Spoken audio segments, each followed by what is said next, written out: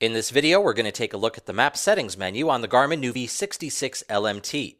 Everything I show you in this video applies not only to the nuvi 66 series, but also to the nuvi 65, 56, and 55 series units.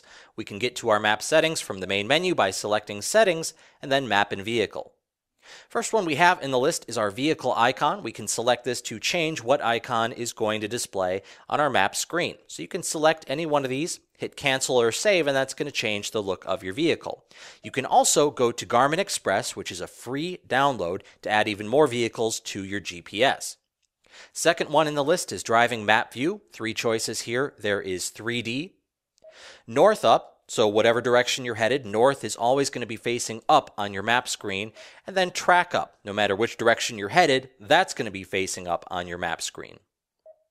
Third one in the list is map detail, which is currently set to normal, but you can also change that to display even more detail or the least amount of detail. Below that is our map theme, which sort of changes the color schemes of our mapping screen. So you can just go through here, try out some different ones, see what you like, and if you find one you're happy with, just hit cancel or save. Below that, we have map tools. And we have stop, change route, up ahead, trip data, volume, brightness, and traffic. That's only going to appear on traffic-enabled units. And what all this controls is on our map screen, we have a 3-bar menu in the lower right-hand corner. And right here we have stop, up ahead, volume, and traffic. So that map tools menu that we just saw, whatever you have enabled there, is going to show up in this 3-bar menu on your map screen. Going back to our settings menu, we are on map layers. We have custom places, traffic where available, and your trip log. You can enable or disable those.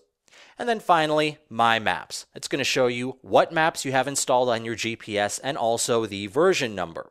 And it's going to show you with that check mark if they're enabled or disabled.